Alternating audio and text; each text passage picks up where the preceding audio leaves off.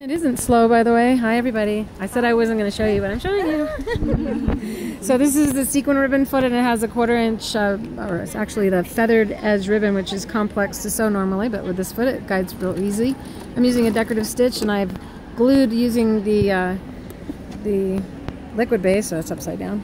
Liquid Baste glue, and it has little drops that comes out, little drops like that, and you can just rub it and take it right off. And you see I'm not even holding the ribbon, and it's not even in the right spot. So you guide the fabric, not the ribbon, and the ribbon is guided by the foot. It takes it right through for you. So just one finger guiding, light touch, let it slide out underneath your fingers, and you're crazy quilting faster than any other method. And this is not a seam allowance, it's an overlapping flat construction.